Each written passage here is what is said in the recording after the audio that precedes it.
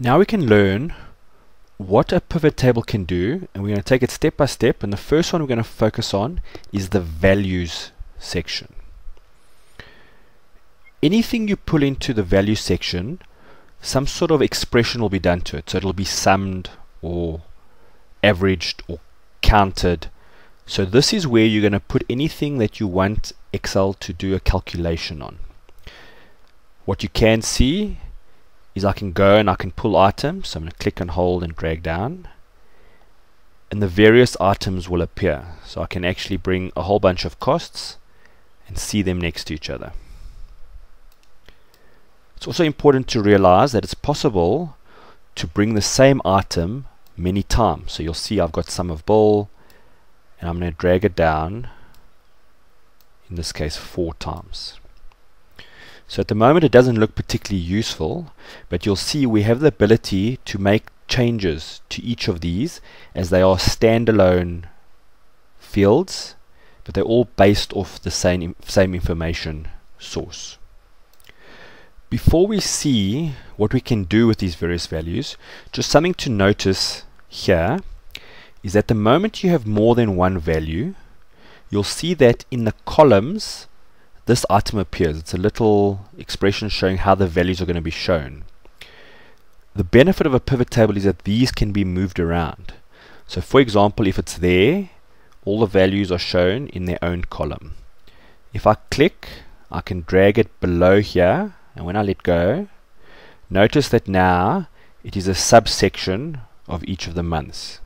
If we don't like it there, I can click and drag it above the month. You'll notice now it gives you the calculation with the rows underneath it. I'm going to go put it back to where it was, and let's now see what we can do with each item. The way we prefer to work is to use the right click. So if we've got an issue with something here, we go to it, we right click, and you'll see a whole bunch of options appear. And in this case, what we're interested in is this thing called value field settings. When I click on that, what it's doing is telling me all the things I can do, not only to that cell, but to all the numbers in that column, in that field. So this field is one single set of items, and anything we do to it via the pivot table tools will affect all the items in it. And when the pivot table grows, whatever you've specified here will continue with the rest of the pivot table. So just some of the things you can do with it. You'll notice that it tells you what the source name is, so that's what it's called in the original database. It tells you the custom name, so it says sum of bill. But as you can see, you can actually change it. My advice is rather wait right till the end to change it, because what's quite useful is that this tells you what's happening to this field. So for example, if I click on count, notice it's saying count of bill. If I change back, it says sum of bill. The moment you change the name, it won't do that. So you can change the name there. You'll see you have the ability to summarize values by, and this is where some of the power of pivot tables comes in. By default, in this case, the pivot table has decided to sum these, but notice we can count them, or we can average them, or max and min them. So for example, if I change it from the sum, which gives us the total, to the count, you'll see it's now counting how many data entries does it see in January, February and March. If I right click again and say value field settings and I change it to average, it tells me what the average, in this case the average cost of call was in January, February, March. There's a max, so it tells me the maximum single entry it can find. And there's a min. And again, it shows the minimum entry it can find. And you can see there are other ones as well. There's a product, it counts the numbers, some standard deviation, and some variances. So using this method, you can quickly get out of a database its sum, the count, and average, etc. I'm going to change it back to sum.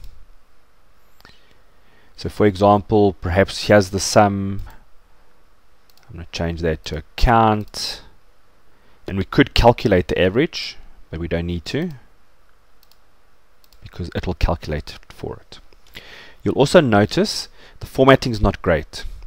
The best way to format cells in a pivot table is to choose that cell, right click, value field settings, and you'll see at the bottom here you've got a number format button. When I click it, it pops up with a screen that looks very similar to the normal format cells. You don't have the other tabs though. But what's most important is here, anything you do will be applied to the entire field. So in this case, I'm going to change it to a number, use thousands, 2 decimals is fine, and make it red. Notice I've only clicked on one cell here. When I say OK, notice that that entire column's format changes to be the format we want it to be. At the same time, notice that none of the other formats have changed. So it's very important to understand that this column here, which is that one there, those are related. So what you do to this one will not happen to any of the others. So each of these are standalone. And the benefit of that is we can then individually specify what we want to do. So there's a sum, there's a count, and there's an average.